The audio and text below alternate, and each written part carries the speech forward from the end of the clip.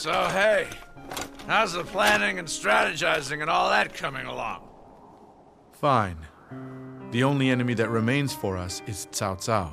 We need only cross these peaks of Hanzhong, and we... I can't stand you. You're cold as ice, aren't you?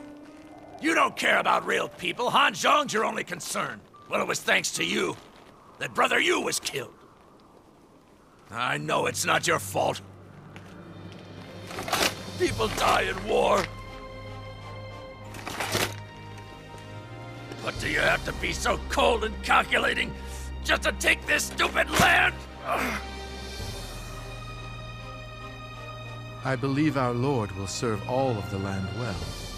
I will do whatever is asked of me, just as you must do, using your great strength. I don't need anybody to tell me that! Listen, we're going to take this land. Nobody's going to give up the fight. And you, don't screw up. The land shall belong to our Lord Liu Bei.